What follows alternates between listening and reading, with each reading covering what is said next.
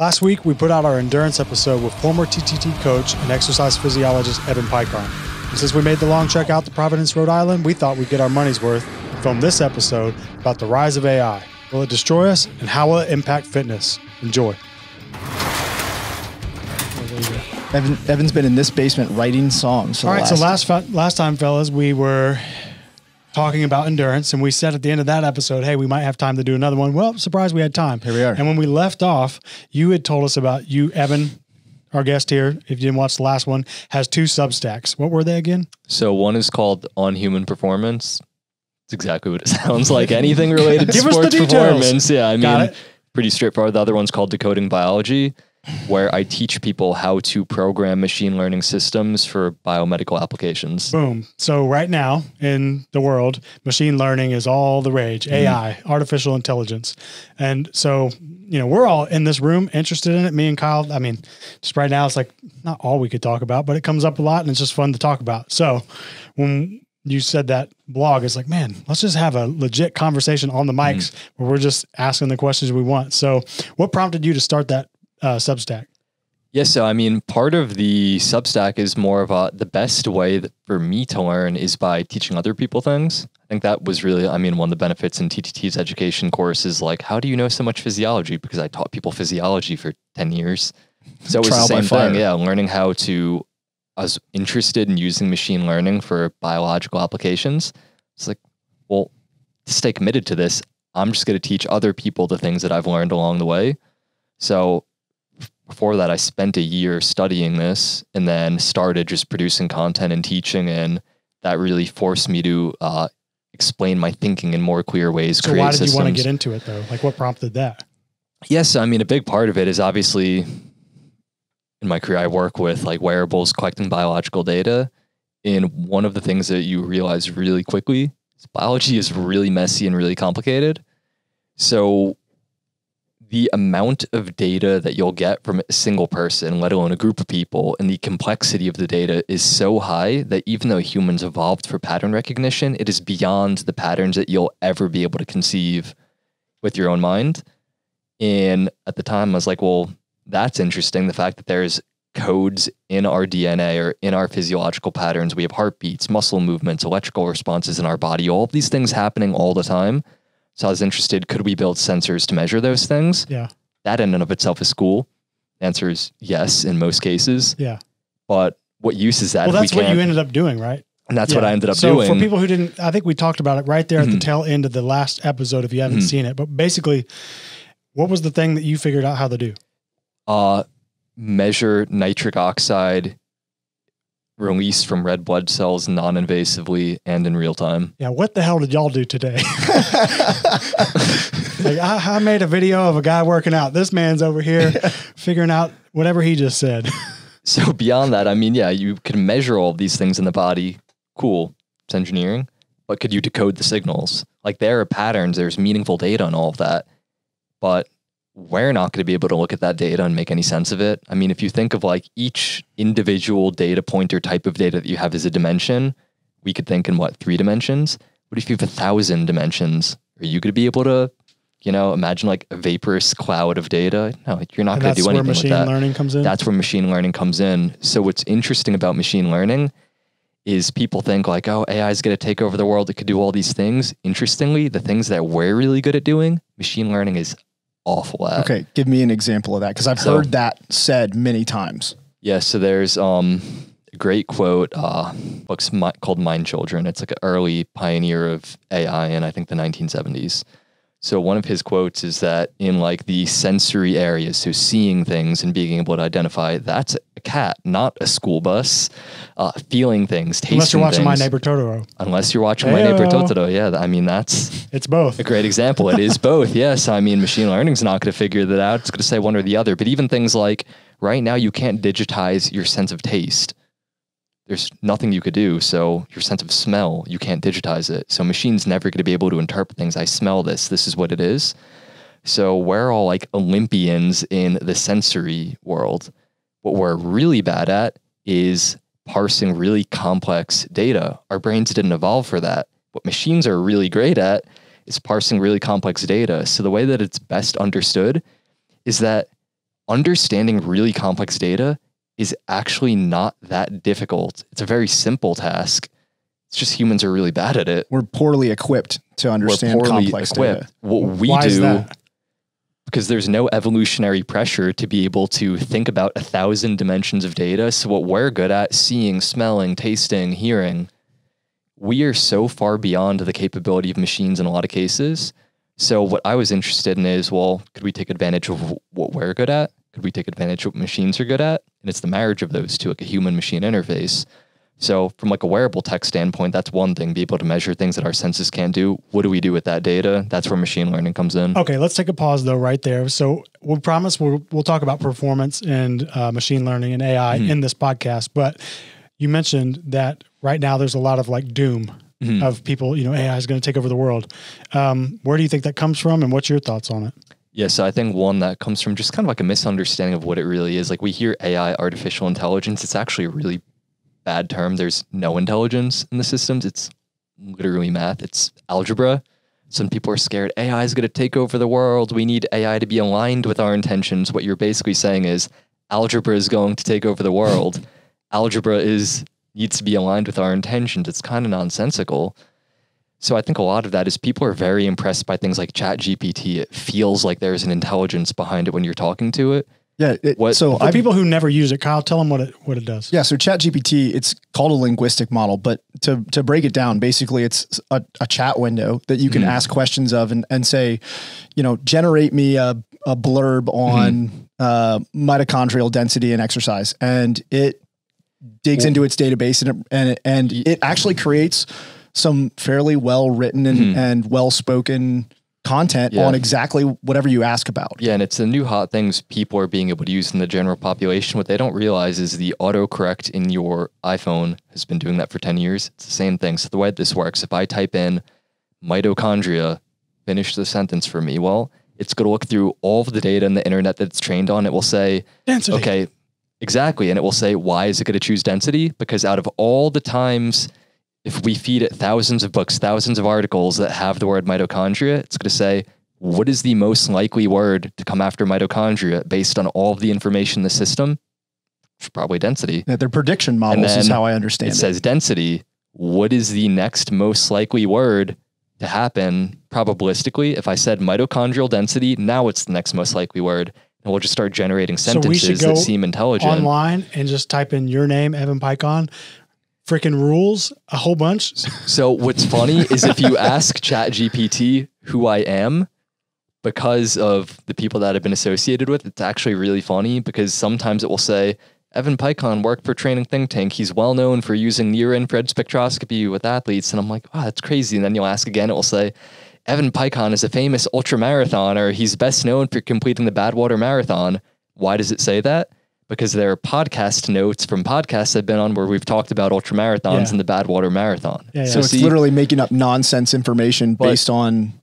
It's not nonsense if you consider it from the AI's perspective. It is saying is this statistically... what people call the hallucinogens? Yeah, the hallucinations where it's like, it's not really a hallucination. That's actually a feature, not a bug. That's literally what it's built to do because it doesn't know what it's saying. There's no meaning associated with this.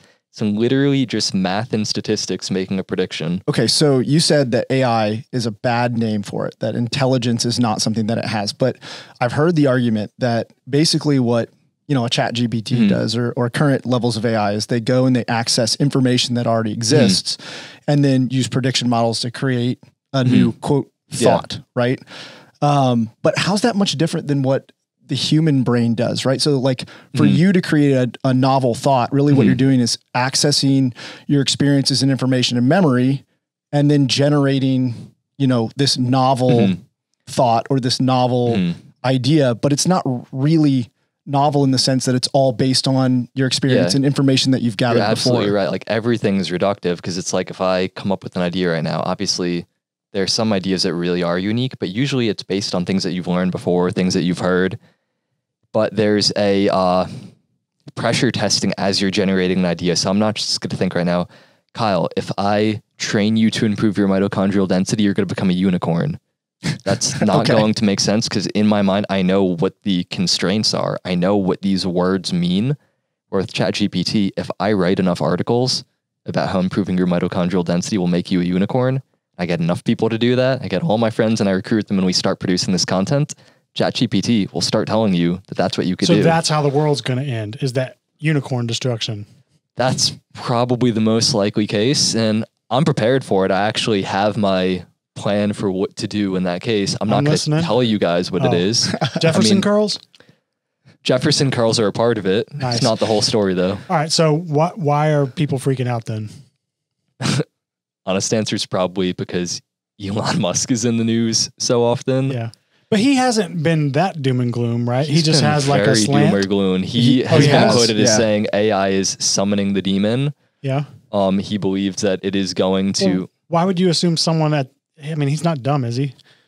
He's not dumb. Well, I think. But why would someone at that level, who's definitely smarter than me, be caught up on that? He's a really big fan and actually funds a lot of the work of a philosopher named Nick Bostrom, who's not a computer scientist, does not understand how AI systems work, and he speaks more in a. Is that the guy who works with Yukowski? Eliezer? I don't know if he works with him, but he's a professor, I think, Oxford or Cambridge. So he thinks more from like a philosophical perspective. Hypothetically, if we really did create a super intelligence, like a true super intelligence, so like a science fiction sense, what are all the possible scenarios? And there is some doom and gloom there.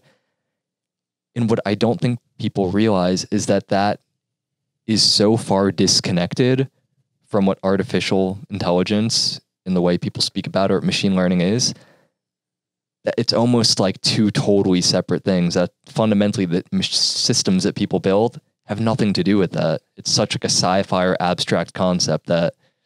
So it's basically like where the state of AI now, or the state of machine learning and artificial intelligence, you would say is not even moving in the direction that we need to worry about AI doing. Like, I know you've probably heard of like the paperclip problem where you're like optimize production of paper clips. You tell AI to optimize production of paper clips, and then it destroys the world and Earth is covered in paper clips. Yeah. That's Nick Bostrom's the one that came up with that argument. It's the same thing. Like people talk about ChatGPT, like where is this going to go in 10 years from now? Things like that. It keeps accelerating. What they don't realize is one, ChatGPT is not profitable and they're really pushing to the limits. You mean OpenAI?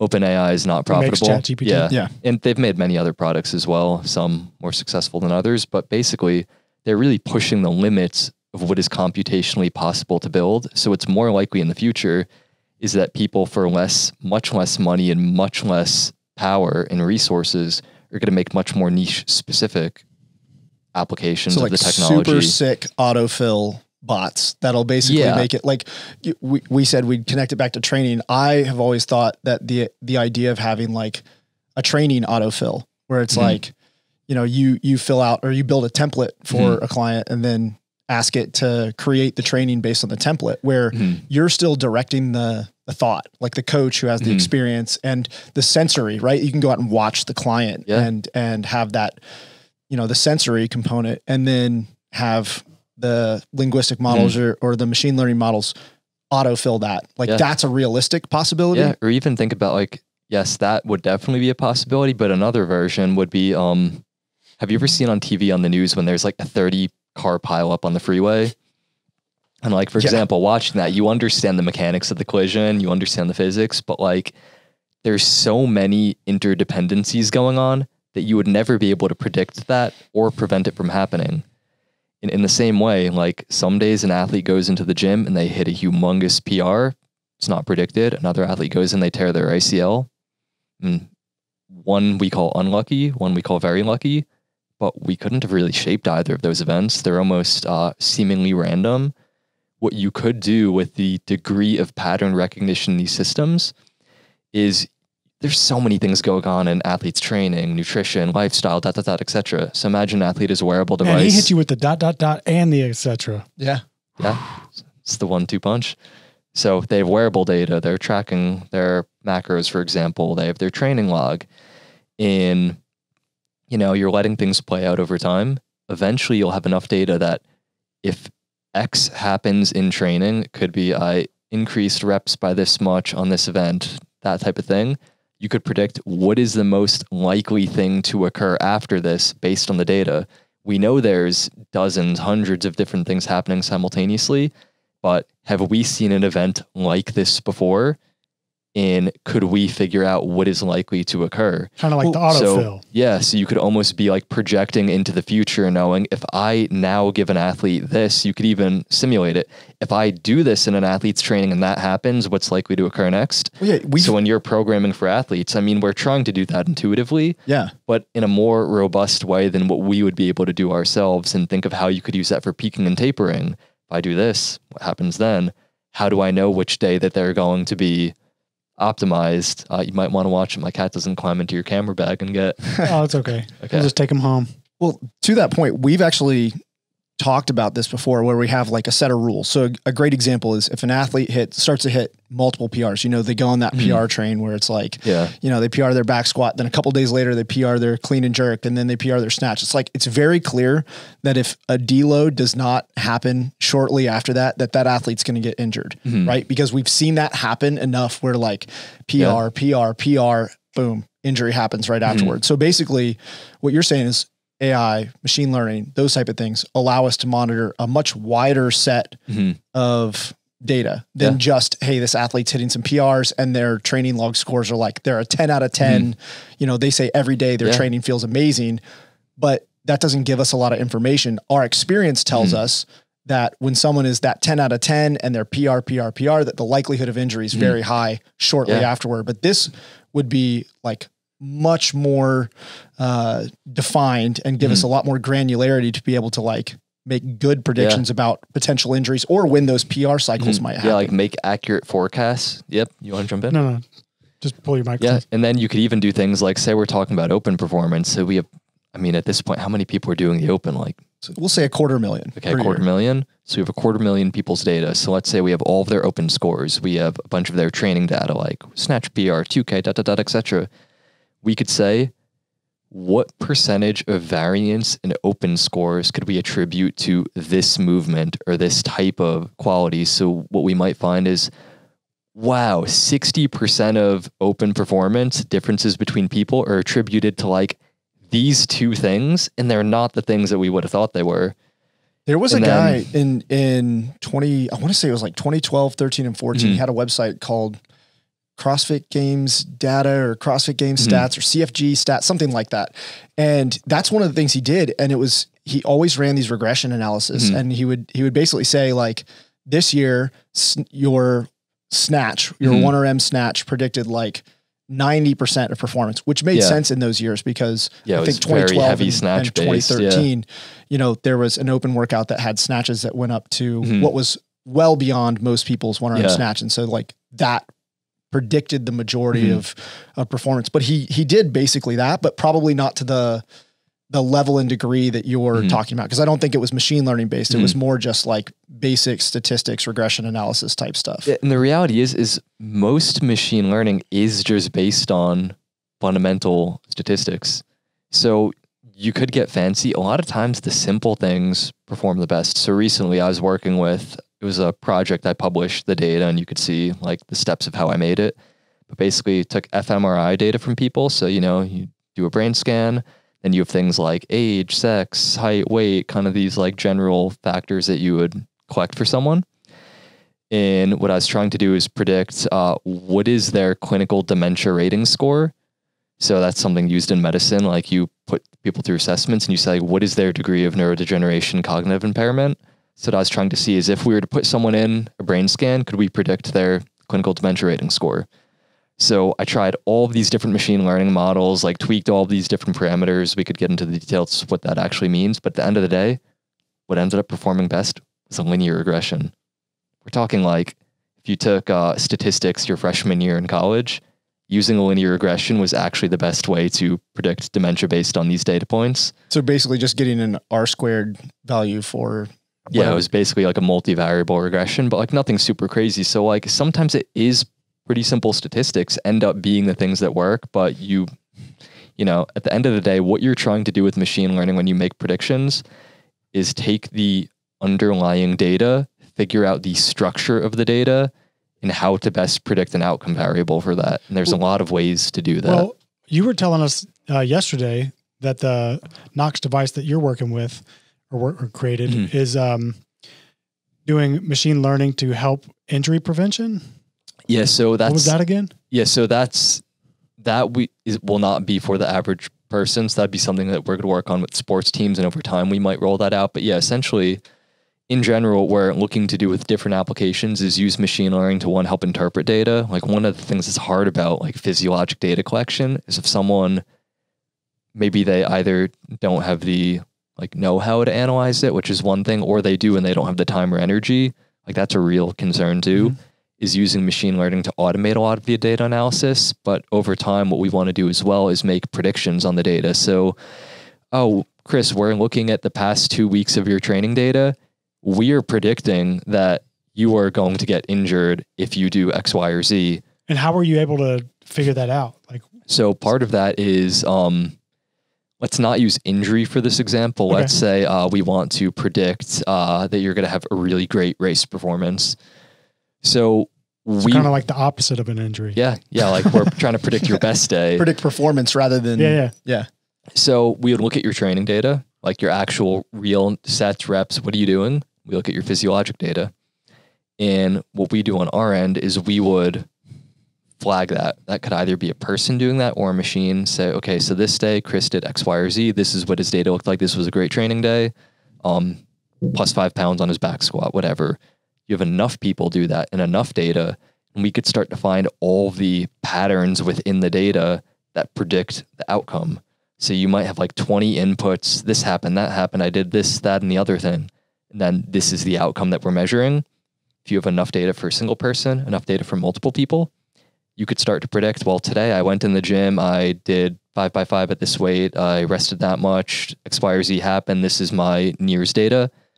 We could start to accurately predict, well, this is what's going to happen tomorrow because we've seen enough patterns like this. Mm-hmm. I mean, it's more complicated than that, but that's really like the basics of how it works. So how far away are we from a model that can predict performance and recovery? Because I've read a lot of the research on, wearables like Whoop and Omega Wave and compared to a subjective score, the subjective scores still, like even as of 2022 research, are still superior in predicting performance and injury and recovery and overtraining. So literally your personal experience, your ability. So just doing simple things like taking a profile of mood states, which measures how much aggression you have, how much depression, like simple subjective tests, or even a 1 to 10 scale of how you feel tend to be better predictors as of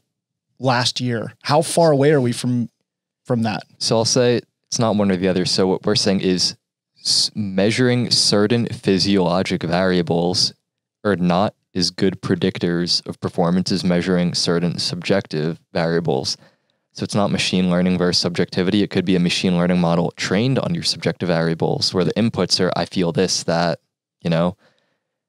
Why is that better? Well, your senses evolved over hundreds of millions of years to be really good at predicting how you feel. That has an evolutionary advantage. In the input data in a lot of these cases, things like heart rate variability, skin temperature, blood oxygenation, they're not very good inputs for predicting performance because they don't really have strong physiologic corollaries to it, aside from the fact that measuring heart rate variability is a lot harder than you think. For example, I wear an Apple Watch. The reason why the heart rate variability measurement just isn't that useful is it randomly samples it throughout the day. There's no standardization of measurements. So it says today at 3 p.m., Evan's heart rate variability was 85 milliseconds. Yesterday at 1 p.m., it was 100 milliseconds. Evan is very stressed today because his heart rate variability is depressed. No, yesterday at 1 o'clock, I was taking a nap. Today I'm working. Two very different contexts. It doesn't mean that I'm more stressed or more taxed. It just means that you're comparing apples to oranges. So to that point, I think this is probably important to discuss, but your heart rate variability isn't stable throughout the day. Hence the idea that it's heart rate variability, right? So it's that, I mean, you could use machine learning on subjective data. And I think there's actually a lot of utility in that for predicting performance. So your model's only as good as the data that you put into it. Like if I built a model and the inputs were, Kyle, what's your favorite color? I was going to say your favorite color of ice cream. What's your favorite color, your favorite flavor of ice cream? And I'm going to try and predict whether or not you get dementia. it's probably not going to work that well. Those things probably aren't correlated with dementia. So that's a big part of it. I can tell you one thing about color and ice cream. You eat blue ice cream, when you go number 2 later in the day, you're going to have a green surprise. So that's interesting. I would have thought it would have been blue. Well, I mean, it depends on how much you had, I guess. Green, blue. Green, blue. Yeah. Okay. I'm a little colorblind, so I have trouble differentiating those two. But so yeah, predicting performance, get good data. Predicting endurance, performance, strength, that's going to be simple. Now CrossFit, that's really hard, because one of the things that we need to consider is, I'm not going to say most machine learning models need the inputs to be numerical. So for example, if we had like a snatch, a clean and jerk, a back squat, we need to turn those into numbers. You get what I'm saying? Like, Yep. It would be, for example, if we were trying to predict an output, male or female, we might want to convert that into 0 or 1. So now we're using models to predict numbers that we assign values to. Think about how complicated that gets with CrossFit 1. All these different movements, all these different rep schemes. How do we even define an improvement in performance? Is it that in your Metcon you did your 10 wall balls faster overall time, faster rep speed? Like, we don't even really have a standardized definition of what performance in CrossFit means. So, you're going to try to math it out and put it into some Boolean algebra, you'd just be screwed. Yeah, like we would first need to settle, what are we even saying is an improvement in performance? Because you could also get better at this first open workout and worse at the second if you repeat it. Is that better? Is better only when you improve both of them? Is it your open ranking independent of your score? Like, I mean, this is why, like, if you were to tell me, like, we're going to try and build a model to do this for CrossFit, I'd be like, I'm going to go work with these endurance athletes because that seems a lot easier to do. It's more predictable, right? Because the events that they're performing are predictable. And even in CrossFit, it's going to be historic. So maybe somehow we build the perfect model at predicting your score in last year's Open, these different things. It's not going to be relevant for the next year's Open, because it's different demands and different definition of success. Well, one of the things, speaking of prediction, that you were talking about yesterday is that using machine learning, there would be potentially some ability to predict what type of workouts would come out and biases and things like that. So I would say if a single person was making the open workouts every year and they're just in their mind saying like, I'm randomly making up workouts. So imagine Castor is just back in charge and always has been of writing all the workouts for the CrossFit Games series. So I think if you had enough data, you could probably, if he made this the first open workout, this could be the second. But if we think about how many opens there have been, probably less than 15, which means, somewhere in the range of 70 open events, it's not a lot of data. We need thousands and thousands and maybe tens of thousands of examples here. Hey, we got a friend. Who's this? I got a cat joining me. This is Tolstoy. Look at him. What a guy. Tolstoy wouldn't say hi to me earlier, and now he's Tolstoy, you have any opinions on AI? All right, we'll see you later. Привет, comrade. So it sounded like, let's take it back. So I know that one of the most interesting things, like you were saying, CrossFit might be an anomaly because there's so much going on, but you were saying maybe in like bodybuilding or endurance, it's kind of like a little more cut and dry, things that are a little more concrete. And I know that one of the benefits of being able to measure these things would be it telling, like knowing that we're different every day we show up. So it's like, we're not coming the same, like, so what might be good for me to do one day might be different the next.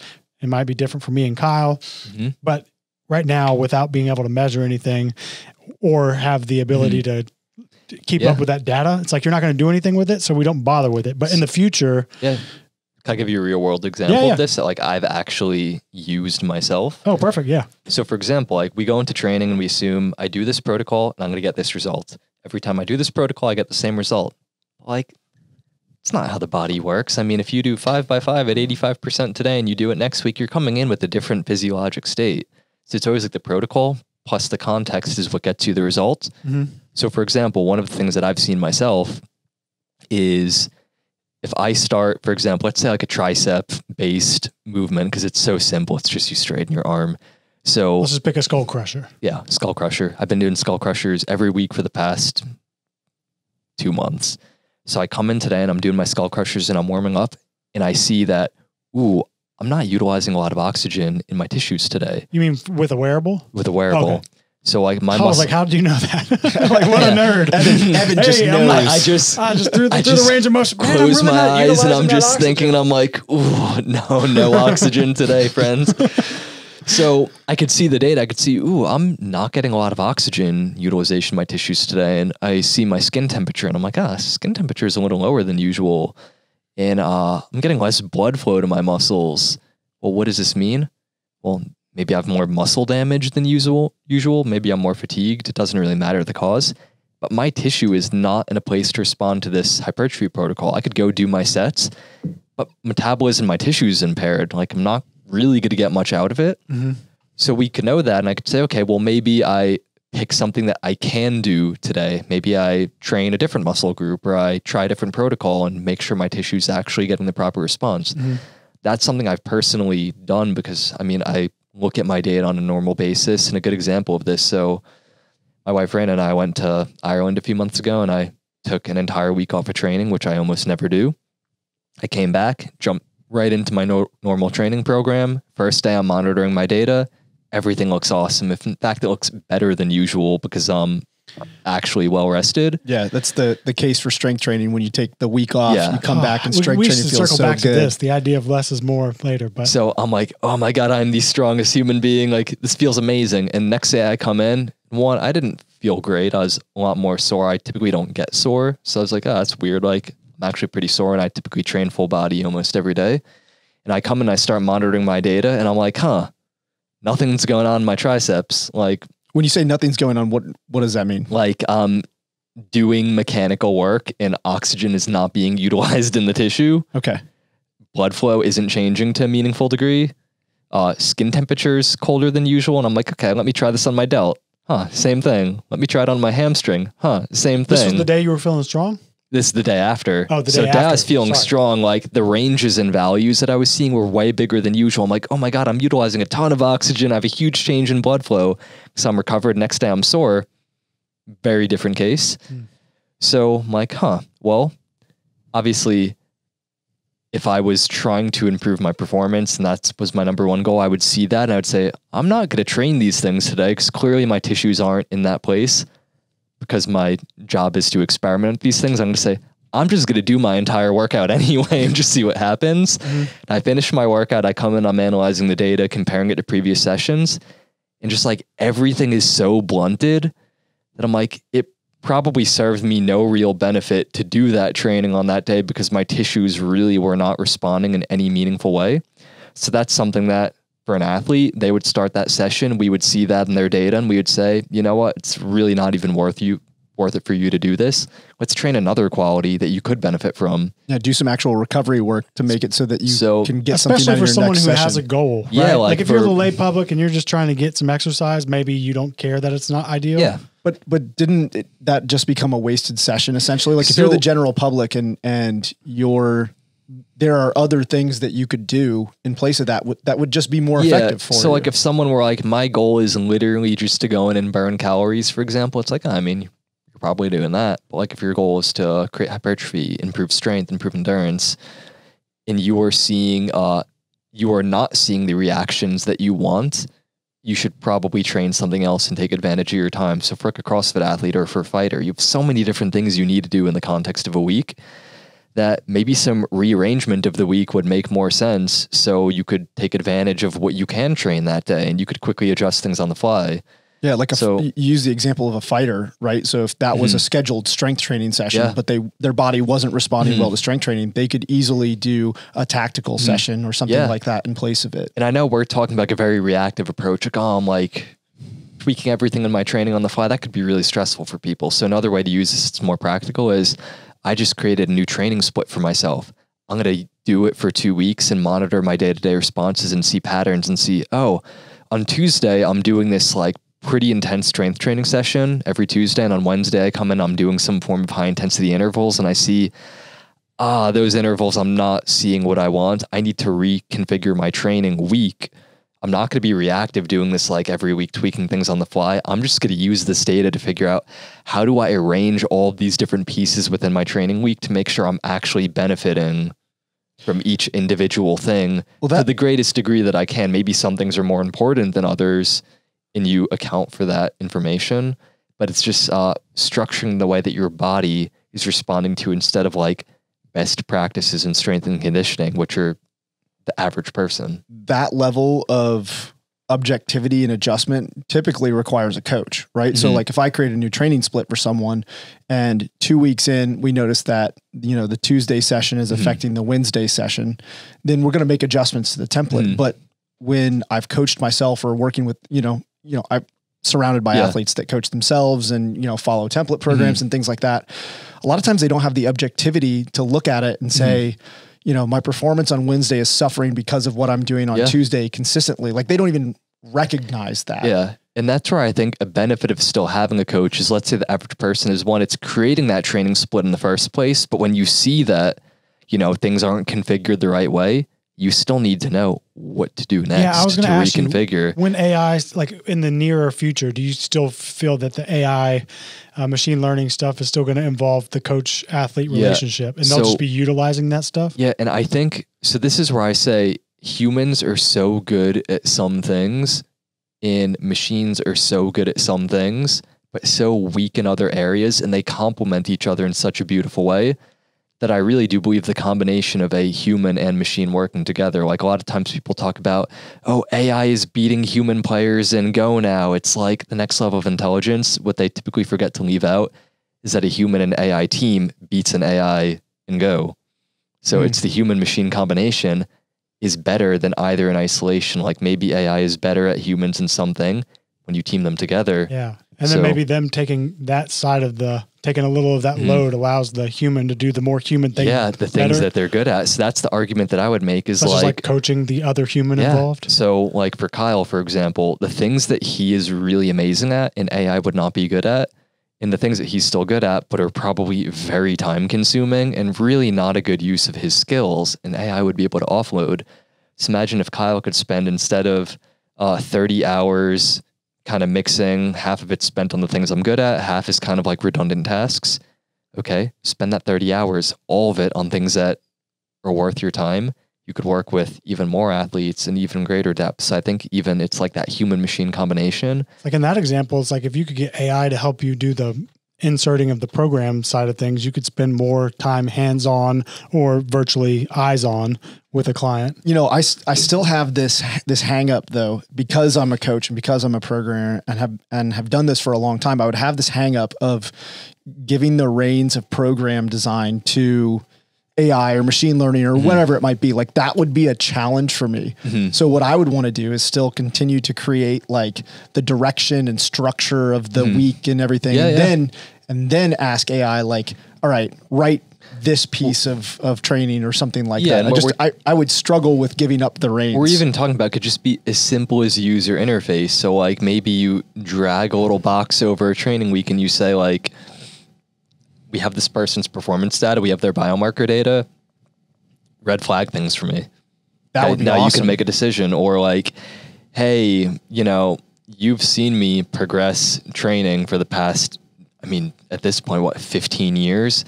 So on this day, based on this, like drag and drop, what would be the progression that I would make? Yeah. What's the next step for this person? It will make a progression that you would look at and you'd be like, yeah, that's exactly what I would do. And even there's training wheels. So maybe you start and you do it and it gives a progression and you're like, not what I want. Say, that's not what I want.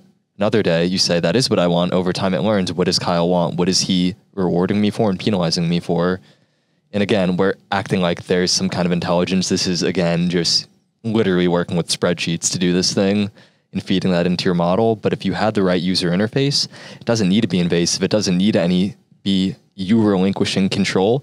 It could be customized drag and drop tools for you that you use to speed up your own program design and iterate quicker. So you don't need to do like the little rote tasks that, like, as a coach, you feel like it's not really the best use of your time, especially when you could be like analyzing athletes' movement, talking to people, dealing with their psychology. Yeah. Working with the human side of the coaching equation, which is, in all honesty, having coached now for close to 20 years, it's the most important part of coaching. Like I love the program design side. And I think that, there's always places to tinker and learn and be creative on the program design side, but that's not the most important component of coaching. Like still in the end, coaching the human is the most important part. And thankfully, a lot of people have talked about AI replacing jobs and things like that. And like ChatGPT, people firing whole sections of, I think that that coaching in general is a relatively safe field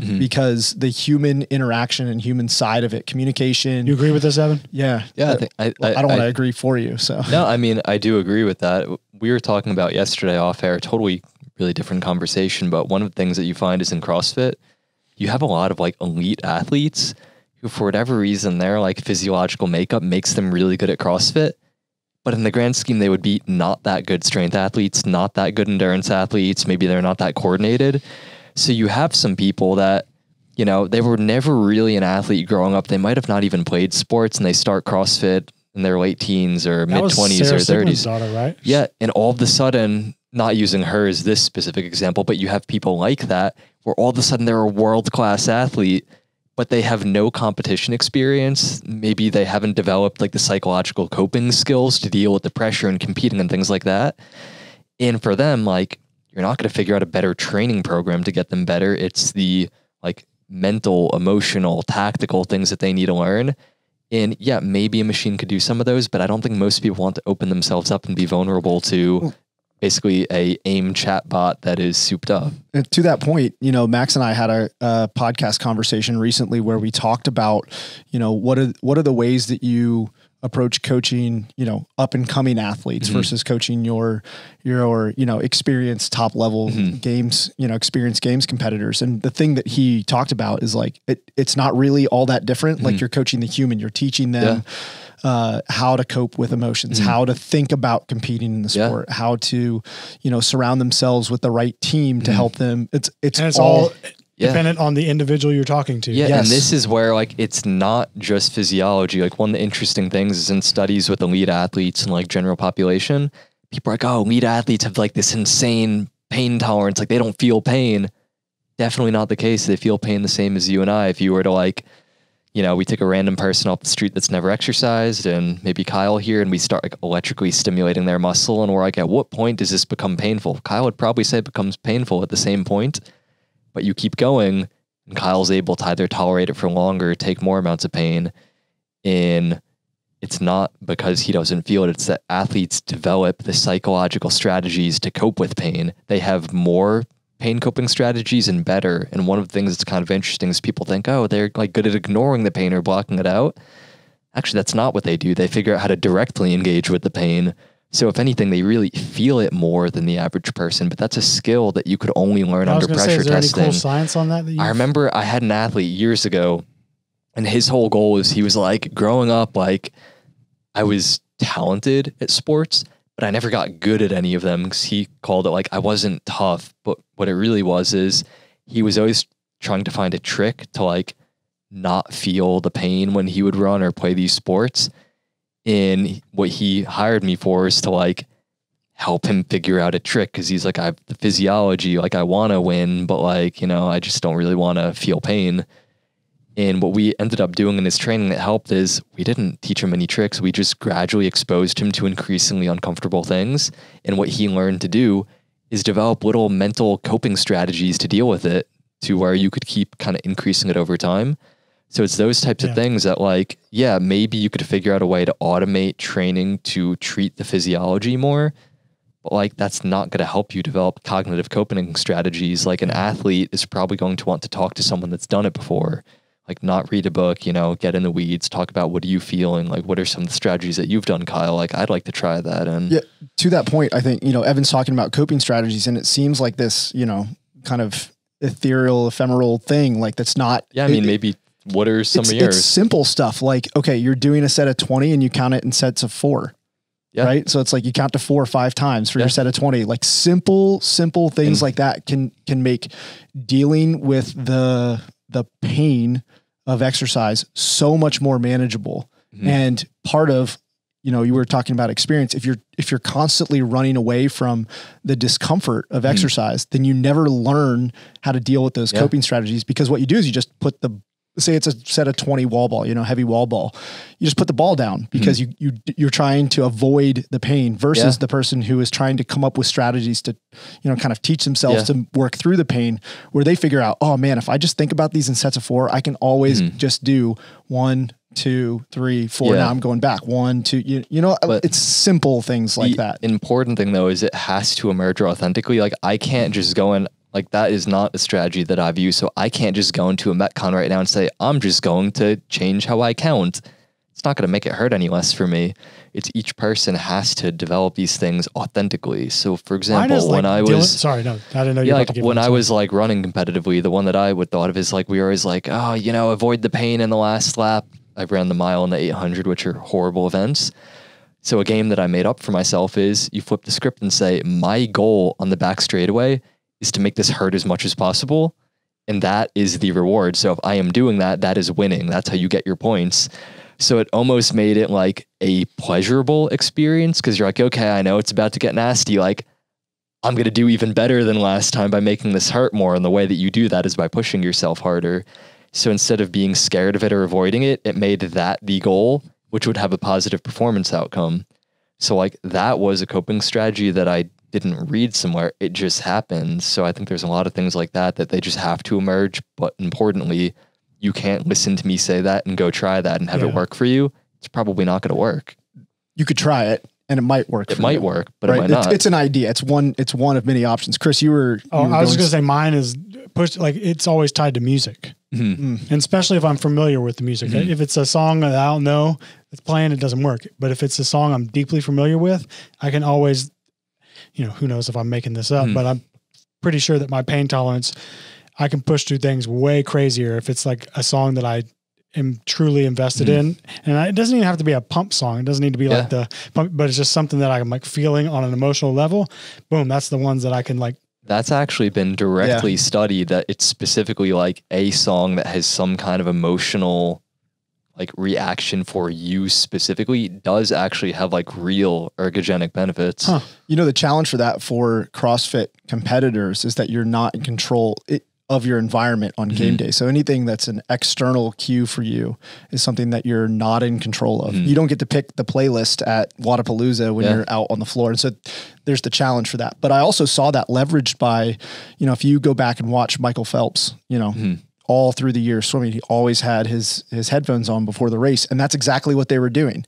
So he had his playlist of pump up tracks and basically would be just blaring it until the moment that he stepped up on the block to race, leveraging a lot of that old sports. It's not even old, but that old sports psychology research. Yeah, and I think that's one that like most people will be familiar with. Like most people at competitions you see in like the back room, everyone has their headphones in. They're trying to use music to do that. But I think there's also things that you could do in events that you develop in your own training.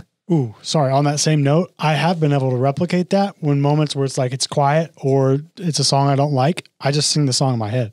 Yeah. And it works. So I used to get in these loops when I would run, like in painful interval sessions, where sometimes it would be songs that was just like, I kind of like that song. And in my head, it would just like, I could hear the same like 40-second segment from the song just looping over and over. Yeah, I mean, the Reese's Puffs cereal theme hit song. Us with that real quick. I'm not going to do it on the mic, and come on. People don't need to hear that. No, I'm not going to make him do it. Yeah, I distinctly remember this was in middle school practice. Chocolate flavor. Yeah. The Stanley Steamer commercial. I don't know if anyone's 1-800-STEAMERS. No. Oh yeah. Maybe that's like a Northeast regional thing. I feel like I've heard that. There's so much wasted data. I like JG Wentworth in our brains. Yeah, JG Wentworth. 877 Cash now. Yeah, there's so much wasted data storage in our brains from watching commercials as children. Like, so this is going to get into the weeds here, and probably not a conversation that we should get into. However, we've just filled up so much of our cognitive space with junk, having consumed all these commercials and stuff throughout our lives. I think it's very interesting that like he says JG Wentworth, and I know exactly what comes next. You're talking about How about this one? Liberty. Mutual. God. See isn't that pathetic? I don't even remember that one. Liberty Mutual didn't really exist where I was from, so I never got that one. It's kind of sad, but it's a conversation for a different. Y'all have any good like local lawyer commercials you remember? Oh yes, Salino and Barnes injury attorneys 1-877-800. Everyone from Long Island will know They that didn't have one. a catchphrase or nothing? Instead they just awkwardly stare at the camera. You think it's a picture of Chris, them. hold on, Chris. Cat's going for the board now. Oh, it's okay. He's actually going for the machine. Kyle, what about you? math Any over good there. lawyer? Not that I remember, thankfully. Thankfully, I didn't fill up that space. See, I feel like I'm very, I feel like my memory sucks, but what I don't suck at is music stuff. Like I have a music memory, so I remember all of our lawyers. I wish I had some like good quip there, because it's like I remember movie quotes, right? Like they I don't remember those at all. No.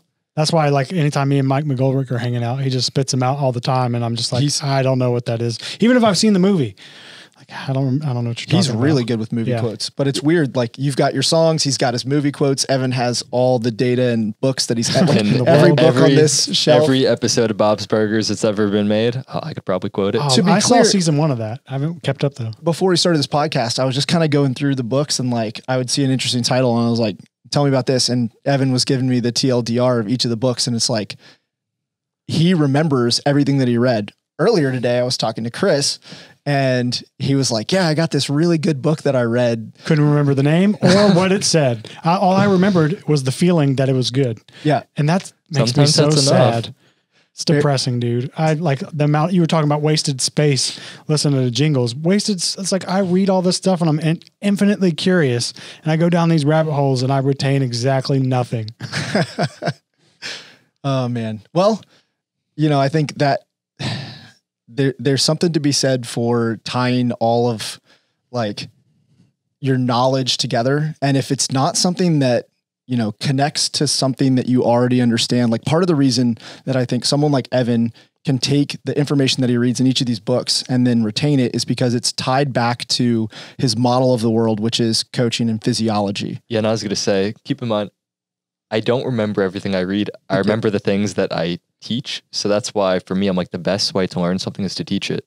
It's like, oh, why do I know so much physiology? If I think back to all the things I studied in college, I could not tell you, actually I could. I don't remember much biochemistry. I don't remember much molecular biology or any of these things that I spent like literally 20 hours a week reading because I never taught anyone it. But cardiovascular physiology, muscle physiology, all these things, I could like literally repeat back sections from textbooks because I've written them so many times. I've spoken these things. I've put them into courses. So that's where like going back to the decoding biology thing, like why make a Substack about it? It's more selfishly that if I have to teach it and take the information, mold it into a way that's digestible for someone, now I remember it forever. So, I think that's the key to remembering. Well, now things. that we're back on the Substack, what in the AI one, what are some of the most popular, what would you call it, blogs?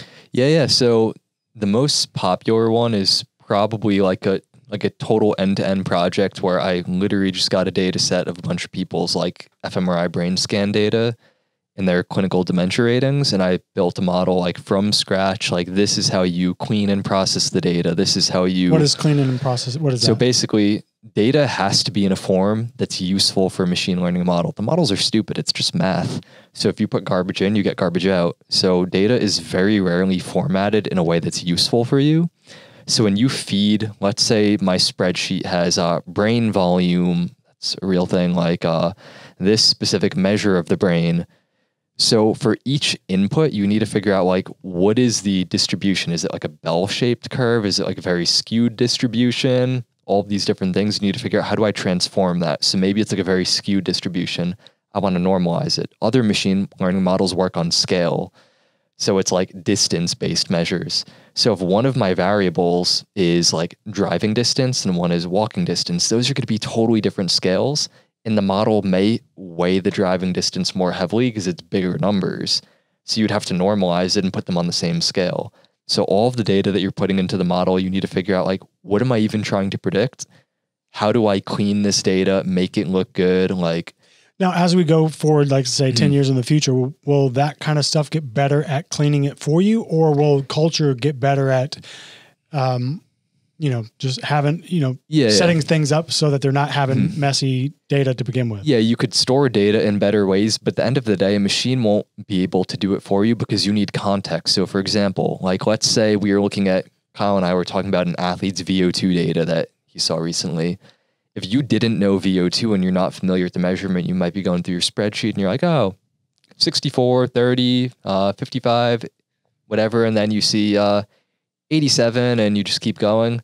But me and Kyle would see that and we're like, 87? Like, who is this person? Who is this person? If you see it's like Eliud Kipchoge, you're like, oh yeah, it makes sense. Totally cool. And you see instead, you're like, 74-year-old says they don't exercise. Okay, that's garbage data. We're deleting that column because that's going to mess up our model because it's probably entered incorrectly. Maybe the sensor malfunctioned. So there's a lot of context dependent stuff. Sometimes you also have to design your own features. Like for example, I was working with the data set recently, had an accelerometer data, X acceleration, Y, Z. I know the formula for total acceleration. So I'm like, I'm going to make a new feature out of the data that the sensor got. So you do that. That's called cleaning your data, processing it. That's honestly like 80% of developing systems is knowing how to clean and process your data. Okay. So now I say, okay, I'm going to take my cleaned data. I'm going to try like 20 different machine learning algorithms to predict my output. And I'm going to see which of them does the best. Then I'll pick 2 or 3 of those and say, well, I'm only going to spend the rest of my time like tweaking these. Yeah. So then you take those and you say, okay, we have these models working. So let's say I have 20 types of input data that I'm using. Which of these matter the most? Which of these matter the least? You want to remove the inputs that are not important, have as few inputs that are as important. So that's called feature selection. You're selecting the features that are most relevant for your model. So now we've cleaned my data. We've selected the features that are most important in context of the algorithm we're using. Now we're going to tweak the different parameters in the model. So like linear regression is kind of like a dumb model. There's just no real parameters to tweak. There's no things that are being weighed. But some models have more things that you could tweak. So it's like tuning knobs up and down, finding out what works. You could do that manually, or you could use algorithms that try like thousands of different combinations of things and find them for you. But generally, it's some combination of the two depending on the project. So then what you need to do after that is you kind of like codify your model. You're like, I just spent so much time building this thing. Like, could I automate all of this now? Then you might want to deploy it in the real world and see, all along these ways, you're evaluating the model at every step. But now we're saying if I take like some random person's data, is the prediction it's making accurate? And then you go back and you're always tweaking things. So it sounds overly complicated, but at the end of the day, it's like if you come in some basic programming skills, like a programming language. Okay, so here's my question then. Do you recommend people who are interested to actually get into learning programming or coding, or is that like a waste of their time, or is it still beneficial?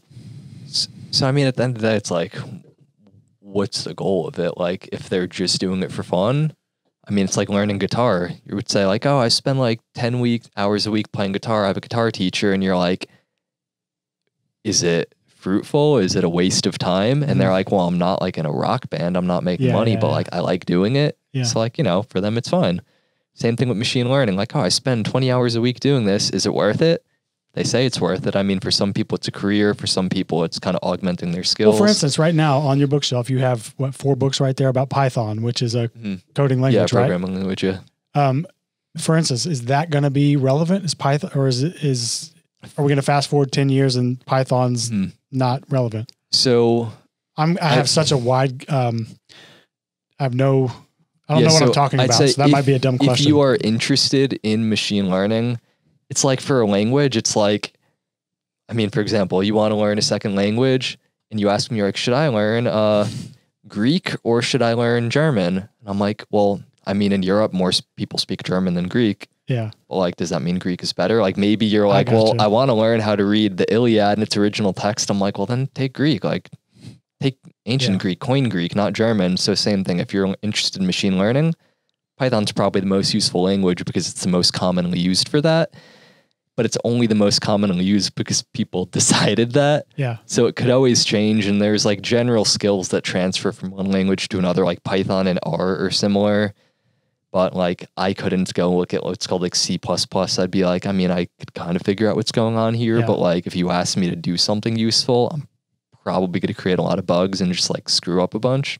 Now, I was listening to Mark Andreessen on Lex Friedman's podcast, and he was talking about some sort of coding where you could have mistakes and it would recognize that there was a mistake and clean it for you. Yeah. Is there stuff like that with the machine learning where you said you got to clean your data where they'll train it to clean, to do the cleaning for you? So yeah, like debugging is always going to be a thing. So if you could screw up your code in a way that your code still runs, which is the worst, because you might not know that something is going wrong. Like that's where you really have like an insidious bug is like, I really screwed something up, but it doesn't impact the code from actually functioning and running. Those are really hard to find because generally you don't know that there's a problem.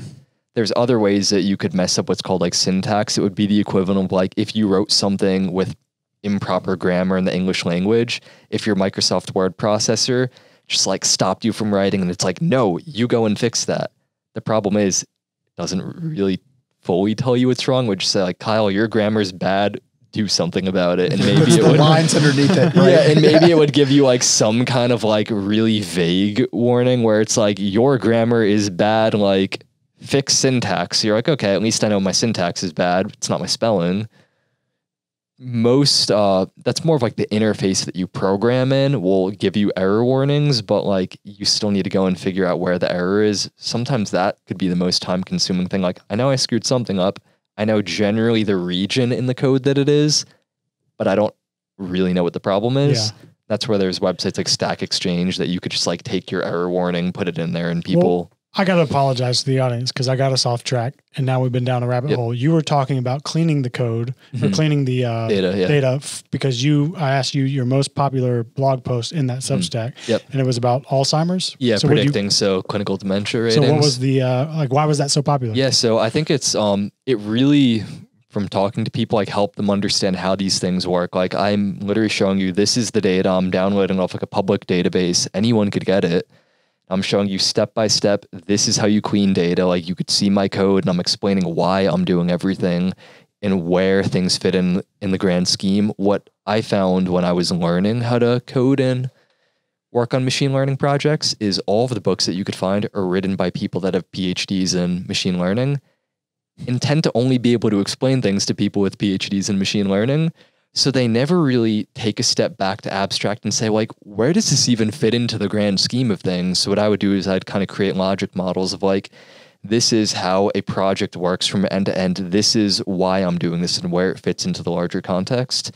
So you could understand, oh, why am I cleaning my data now? One of the things that's confusing as hell is I was explaining, like, I clean my data, then I, select my algorithms and I select my features. When you learn machine learning, no one tells you the order to do these things. So what I was doing is basically walking you through a project, explaining exactly why, order step by step. Yeah, showing you my code, showing like how we might go back and forth between steps. And then at the end of the model, I give you the end result. You could take this model and go use it. You could go get an fMRI and put your own data into it, and it will spit out a prediction. But more importantly, you will know why it is spitting out that prediction. So yeah, that one did pretty well. I feel like that's a common problem with education in general, that they teach you about the topic, right? Like think about education in the coaching world. I'd say that's like when, how many people do you know, you have a master's in sport physiology? Obviously you write programs for a living, but what you know is those are two very different things. I bet a lot of people finished that master's program and they had no idea how to write a training program. It's the same thing. You could go do a master's in machine learning, do well on the tests, do well on like the coding challenges they give you, and then finish it and realize that you actually don't know how to do these. That essentially happened to me. I went through like a pretty intensive schooling process on this stuff, did really well, and then started working with real world data sets where things are not perfect and they're not clear. It's like, I have no idea what's going on right now. Well, it's the same problem in coaching.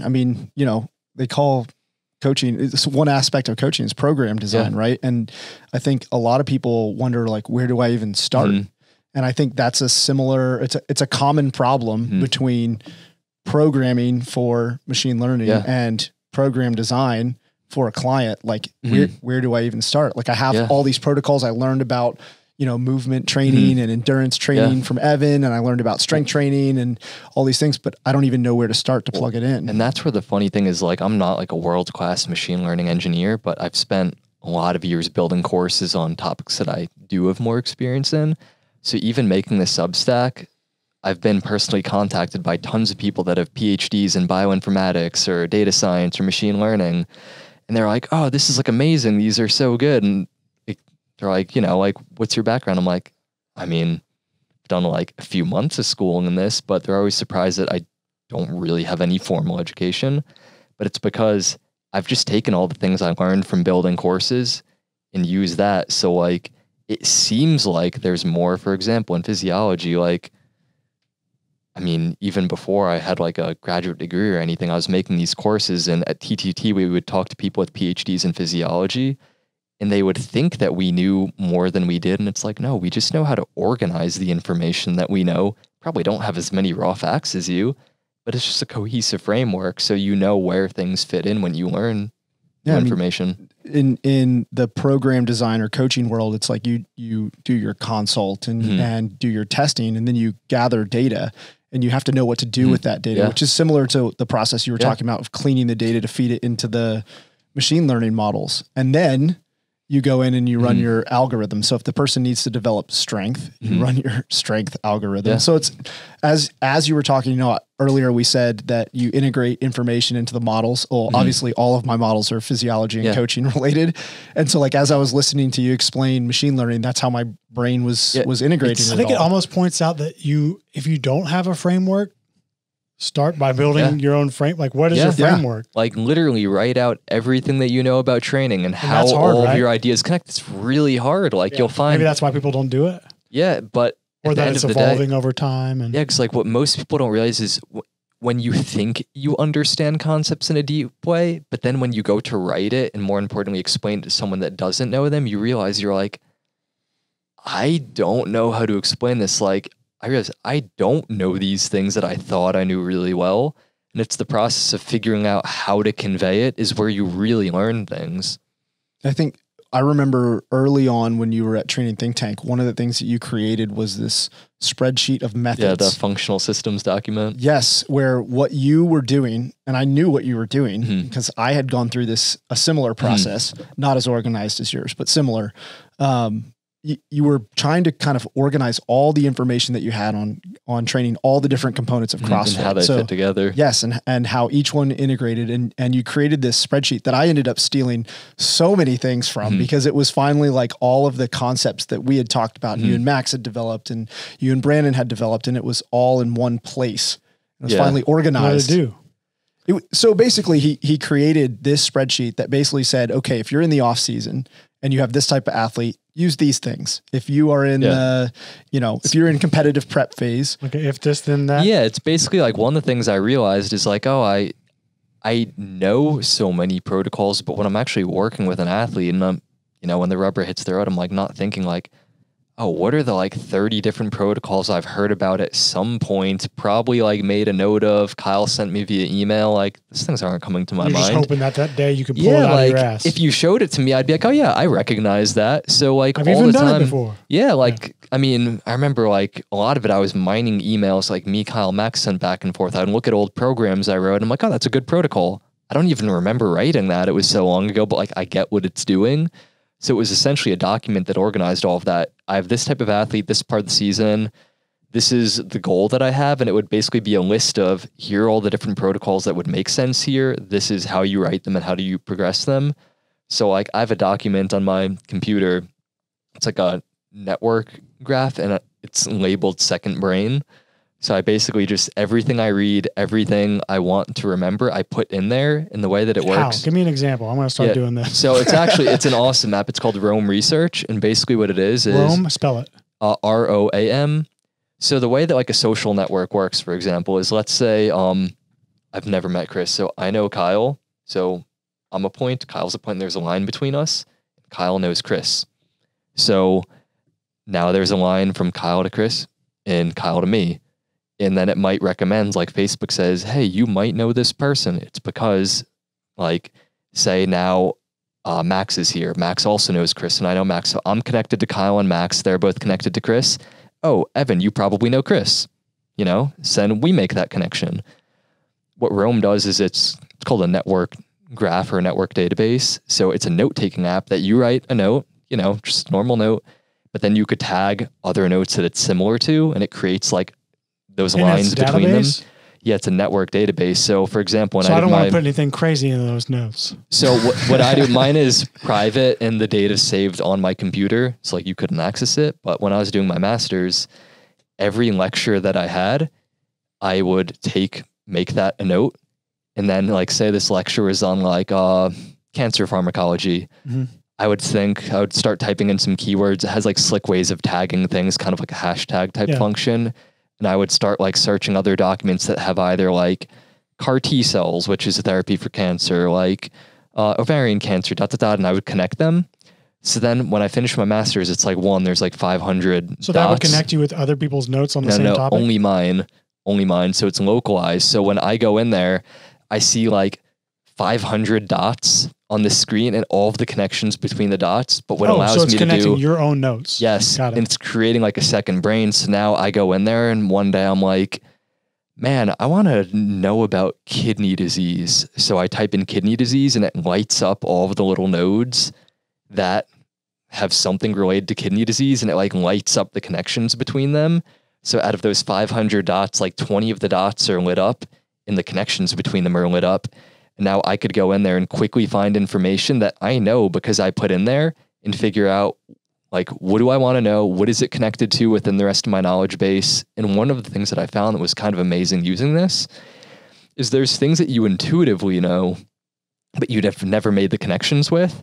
So like if I was writing an essay on the topic, I would look in my own note database and I would realize all of these like crazy connections that I would never think of. So then I started populating like a lot of the things that I wrote for Training Think Tank, I would put in there, and I would connect them with medical physiology and pharmacology that I did my master's on.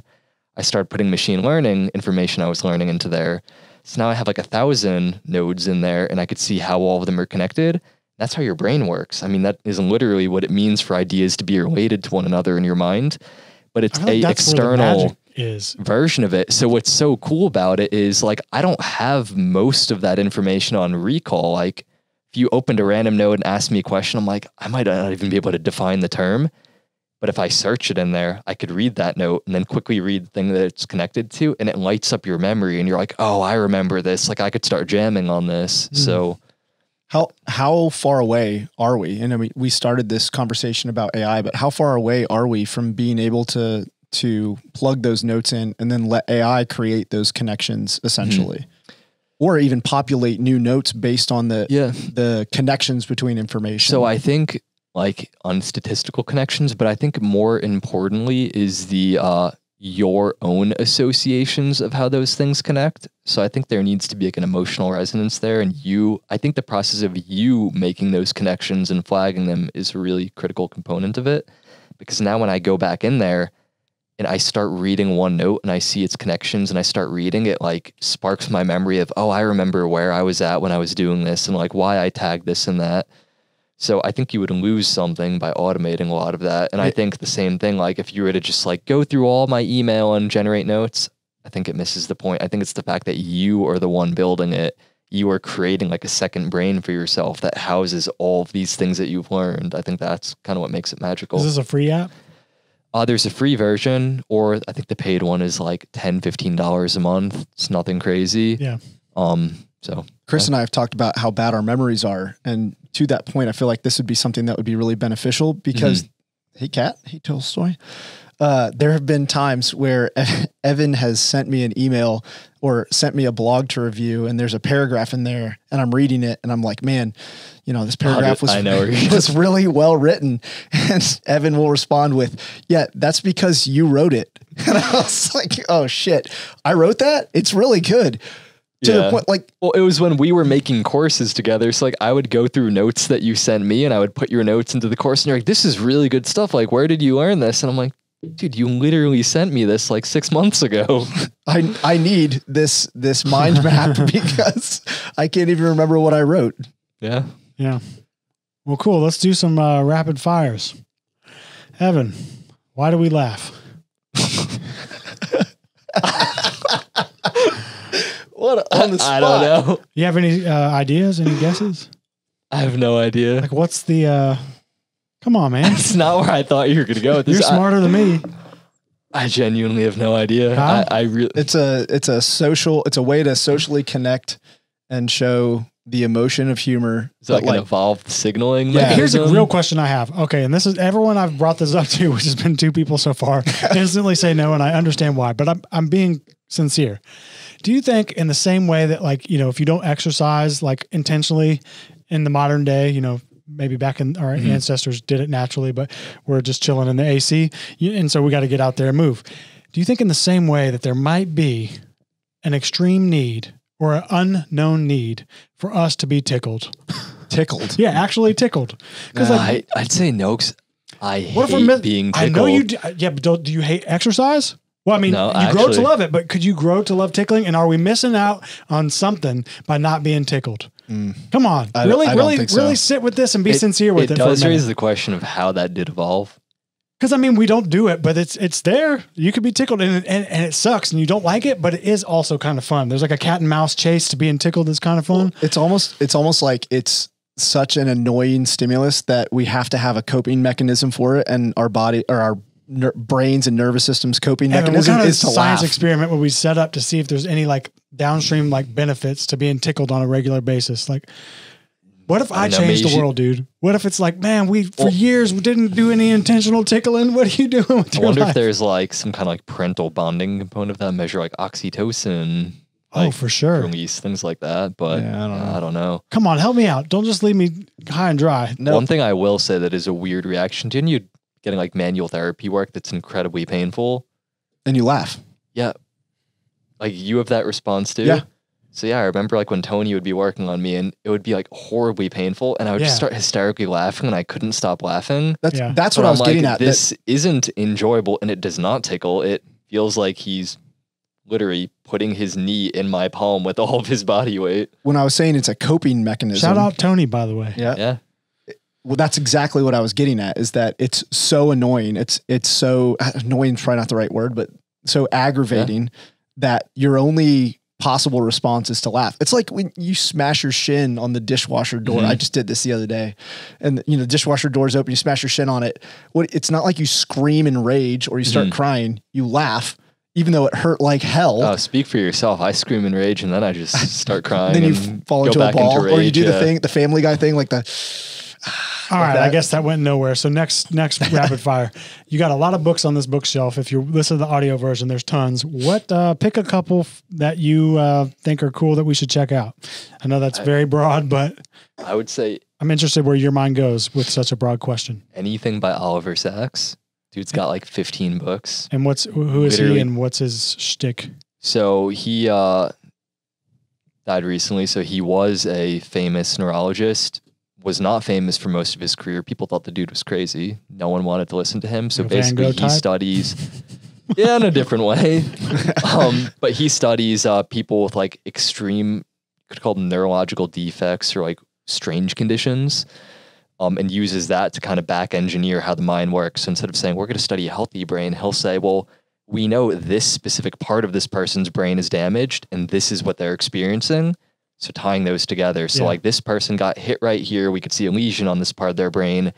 And when they look out in the world, they see a fire hydrant and they think it's a child, or they see a car and they're convinced that it's a flying giraffe, and they genuinely see these things. So we could start to understand like, why does the brain work that way? So anything by him. What is the most novel idea you've picked up from him? Like that, if you never read him, you missed out on. I would say one of the big ones is,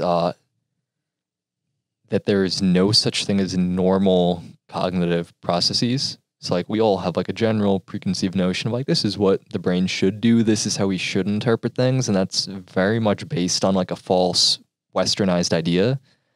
In certain cultures, for example, a good example, certain cultures have different ways that they differentiate between colors. So for example, we would say, this is red. This is also red. That is also red. And based on how your culture perceives those things, you might not notice a difference. Other cultures might have a different You're not delineation. talking about quality. You're talking about they group different things. Yeah. Into Or one even category? sounds. So for example, there are certain languages where P's and B's. So if I say like pear, bear, it's the same thing. Like they literally do not perceive any difference between p and b because they, in their language, have no differentiation. Well, Robert Sapolsky has a great example of this. What's that he talks about. A lot of people in like the CrossFit world, why zebras don't get ulcers. One of his better books, in my opinion, is called Behave. It's called The Science of Humans at Their Best and Worst. He is a good example in like an actual audio lecture that he gives, where when he was in medical school, I believe the doctor that he was working for was a Finnish doctor, and it's one of the languages where generally the P's and B's, there's less of a distinction. So in Robert Sapolsky's work, he was supposed to blow dart baboons and then basically cut open their testicles to put some kind of probe in them that measures hormonal concentrations. So he was asking this doctor, he's like, how do I learn to do this? Like, I don't want to mess it up. And the guy said, well, you find a bear and you get the bear and you like see where there's the indentation and you take a scalpel and like, this is how you would slice it in your hand. And Robert Sapolsky's like, and that's like safe to do. And he's like, oh, it's completely safe. So, and the guy was like trying to be funny. He's like, the bears don't mind it. And like, I have students do this all the time. So Robert Sapolsky was like, it's like you just find a bear and you know, a pear. It was because he meant a pear. Chris, wait, you weren't picking up. I was like, what's happening here? So in his mind, he was saying pear, but the P's and B's, there's no differentiation because that's how his brain processes the signal. So it's like little examples like that. Like that's more of a Sapolsky Sachs kind of crossover, but like, yeah, just your perception of color, how the brain processes information, like two different people really could be living in a totally different reality. So you might have like your cousin who, you know, you kind of think is a little strange or crazy. They might just be in a different reality that is no better or worse than yours. Yeah. Because the way that we perceive things isn't how things really are anyway. For sure. You evolve to perceive things in a certain way. Like my cat over there, he has senses that we don't have. So it's more about like that variability within humans is much larger than you would believe. So all of his books are awesome for that. So Sachs, give us one more.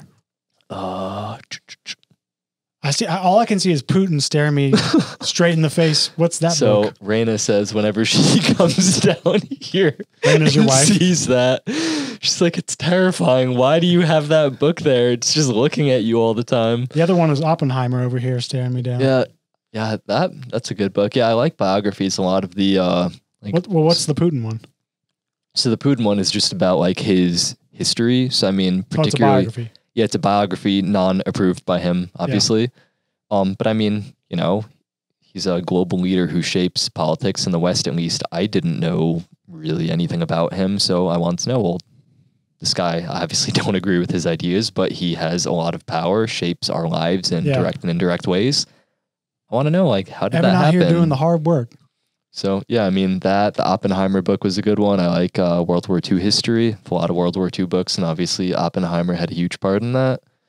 Aren't they about to come out with the Oppenheimer movie? Oh, I haven't heard about that. I'm sure they'll mess it up, but yeah, I'm pretty sure. I don't know Oppenheimer. Give me you don't know Oppenheimer, bro? This is another one of those. What? Basically, you could think of him as like the head of the Manhattan he has Project. Become death or whatever. Yeah, like after they tested the atomic bomb and like they just saw like the sheer destructive power, he was the one like famously quoted the Bhagavad Gita, and he quoted like Shiva and said like, "I've become death, the destroyer of worlds," but more in a like reluctant like, oh shit like this is what I just introduced to the world. And after the war ended, obviously how we know the Pacific War ended, he very much became like against what they were doing, against his own work, realized like we should have never done this. So he kind of became like villainized by the American government and public. Also, fun fact that I did not know until I read that book and it blew my mind is when they blew up the atomic bomb in testing, the X-rays shot out from there. And one of the guys that was in the lab watching, everyone became see-through. So like when the X-rays hit them from the atomic bomb test, he said he just saw everyone as skeletons standing in the room. That would have been so frightening. Crazy. And he's okay? Well, he was okay? All of them developed cancer. Dang. So like every single one of them to a person that witnessed the bomb tests developed like bone cancer, really terrible cancers. Oppenheimer himself died of cancer. but just the fact that I didn't realize that x-rays could become visible like that. So he was like, yeah, like one of the guys was smoking a cigarette and I saw a skeleton smoking a cigarette for a few seconds. Like the other guys, like I just saw like skeletons looking out the window, So and that just blew my mind. Do you think we'll ever have wearable tech where we could just see x-rays through it? No, just because you would need to be hitting the things that you're looking at with x-rays, and that would be horrible for... Chris wants x-ray glasses. Excited. But yeah, I mean, so yeah, those books are cool. The Sapolsky book, Behave, definitely recommend that. All of Yuval Noah Harari's books, I would definitely recommend. Just like I like big picture things, understanding how society What about forms, like the history of money. I like things like that. Oh, I've heard about that. Yeah, Is that a newer book? No, well, just like the general topic of like how money and financial systems work. Okay. Well, what's your main takeaway that you've liked from the money history? I know that's broad, but I want to see where your brain goes. How arbitrary it is, and like I definitely play these games myself. I'm like, oh, like how much money, spending, making, etc. I tend to get really fixated on these things. I'm also from Long Island, so that could probably explain it if anyone is familiar with the culture there. But just understanding like money isn't worth anything. It's paper. Paper's not worth anything. Kyle has a huge garden in his yard. He grows food. It's more valuable than $1 bill because you're growing the things that you make money to get anyway. Intrinsically valuable. So like I try and think of that and remind myself of those things. I think it's almost like you read what you want to shape your mind in a certain way to try and change your own thinking or like underlying belief structures. Nice. Well, I think we've left people with plenty to chew on. And we're about to run out of battery life and we need to do some hanging. So where can they find the substacks? On Substack. The names of them? Yeah, so one is on human performance. So again, exercise physiology, sports performance, all that good stuff. On the other one is decoding biology and machine learning, biomedical data science, all that. Nice. Kyle, where can they find you? Don't find me. No. Kyle's like, I won't know that you found me. I got rid of it. So yeah, I deleted the Instagram app. I still have my account, but I don't interact. And I recently popped back in, but I'm already thinking about popping back off. We pass by each other like that, the meme. Yep. All right. Well, Evan, thanks again. We'll see you next time.